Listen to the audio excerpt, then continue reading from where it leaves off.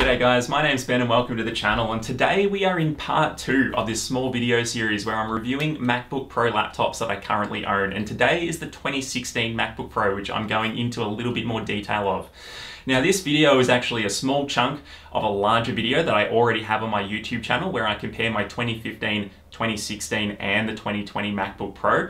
But if you do want to jump ahead and check that out, I'll leave a link up here because that is the whole video. Otherwise, if you get through this video, you can jump ahead to part 3 or go back and look at part 1 where I compare the 2015 and 2020 laptops. But otherwise, here is the 2016 MacBook Pro and I hope you enjoy the video. Alright, the 2016 MacBook Pro. What an adventure we have been through over the last 4 years. Before I even get into the computer, it has disappeared out of my life on multiple occasions for repairs, for recalls, for battery replacements, for keyboard replacements. It has been arguably a nightmare. In fact, while I've been waiting for my 2020 MacBook Pro to arrive, this computer was hanging on by a thread. Overall, this computer was problematic and you cannot compare it to the reliability of the 2015. Now the 2016 MacBook Pro, that's been my work computer for 4 years now, and we've been through a lot together. The general programs and stuff that I use for work is a mix of like your general kind of corporate admin software, emails, Word, PowerPoint, things like that. But with my creative work that I do, there is extensive Photoshop and Premiere work and a little bit of 3D programming and things like that too. So it was pretty exciting to get the 2016 MacBook Pro when it first arrived. Whole new model, new ports, new keyboard, new this, new that. And really for me, it did not take long until kind of the honeymoon period wore off and I really started to get annoyed by some of its features. Now in 2016, USB-C was obviously a very unknown port for most people. And when I actually got this computer at work, like the tech teams had trouble finding screens and adapters and ports and cables that would actually work with this computer. And eventually it took a while, but we did have a winning formula. Now with the 2016 MacBook Pro, I certainly did not like the keyboard that came with it. And after a couple of days of use, particularly back then before COVID, when we were working in an office, it was within days that my colleagues were starting to complain to me about how loud the keyboard was. It really is like you're tapping on a thin piece of plastic and it is loud and tacky.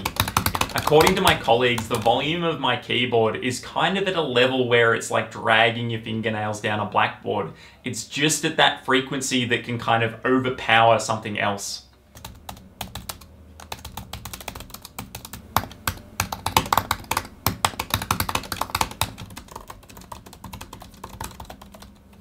Now this MacBook 2 introduced the touch bar and I personally am not a fan of the touch bar and I have not really found too many uses for it.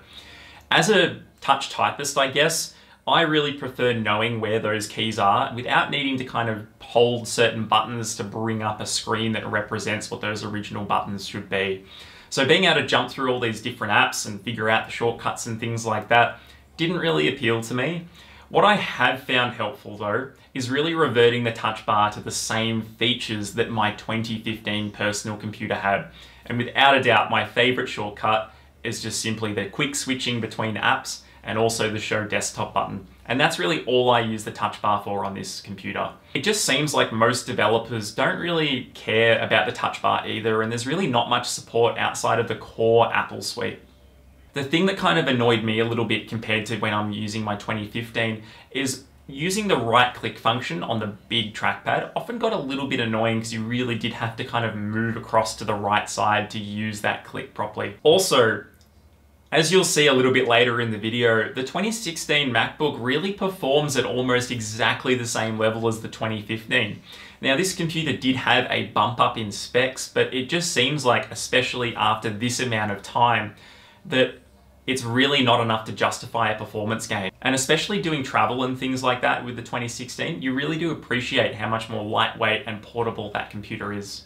But while I say that, this computer and the 2020 still mean you need to bring all those dongles and adapters with you. However, in 2020, most devices have a USB-C port now and cabling, and really it does simplify the whole process.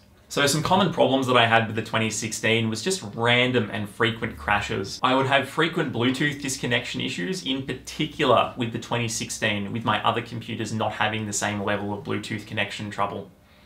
I'd also had problems with their USB-C ports as well. In fact, I actually had to get them replaced under warranty. It was quite common for me to lose connection to my desktop screens with no explainable reason.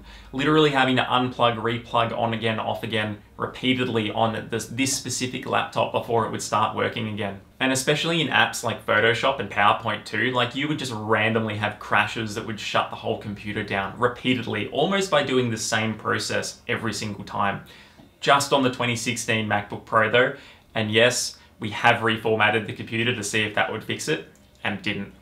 That keyboard, man, that keyboard, it was so bad, like it got replaced multiple times in the 4 years that I've owned it, but even then, like on the day I got my computer back after being repaired, I had like a tacky key that didn't work properly. And after dealing with the whole replacement process, you can't put your computer back in and go through the whole process again. So I just lived with this tacky key, and eventually it kind of gave up and started working normally.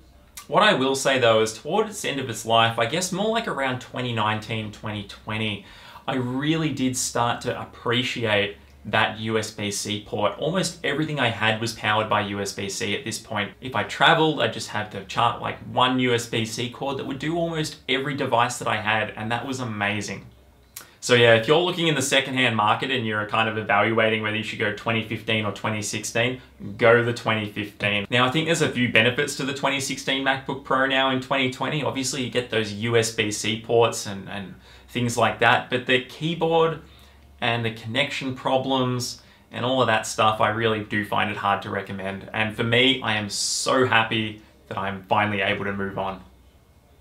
So I'm certainly thankful to cross the finish line with the 2016 MacBook Pro, and now I'm going to jump in and talk to you about the 2020 MacBook Pro in part 3 of this video series. So there will be a link at the end of this video, above and in the description below if you want to jump ahead and check that one out. Also, there is part 1 where I talk about the 2015 MacBook Pro, and if you just want to jump ahead and see all this content in one, there is a video that has all 3 of these videos in one, which I will leave in the description as well for you. But that's enough for today, so we'll see you around and have a good one. Cheers.